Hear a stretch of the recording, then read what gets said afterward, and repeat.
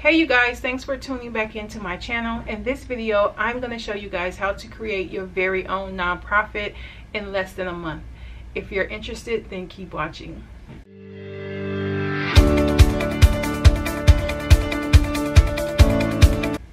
Okay, so for this video, I'm going to show you what form you need to fill out in order to get your nonprofit approved in less than a month.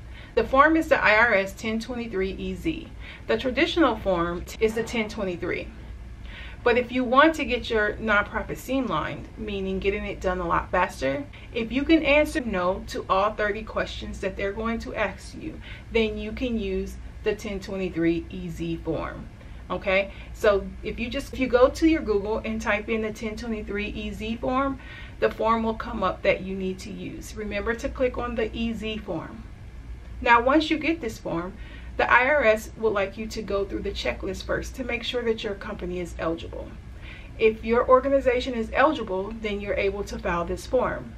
Also, you have to go to pay.gov first. Once you register with pay.gov, then you will be able to access the form. You will not have access to the form until you create an account on pay.gov. So right now I'm going to show you guys the form.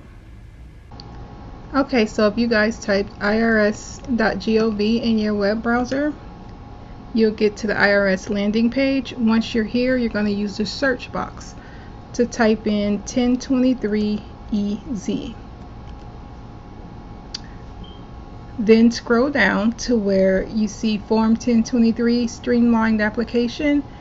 Select that one, and this is what the application looks like. And as I stated before, you guys cannot access this form without creating an account on pay.gov first. So that's what this message is stating across this application. It's the only way you can file it is creating an account on pay.gov. So the application is really not that long. It has been streamlined, as you guys can see. And then if you go back to this page and select the option right below the application, which is the instructions, the instructions will tell you how to fill out the application.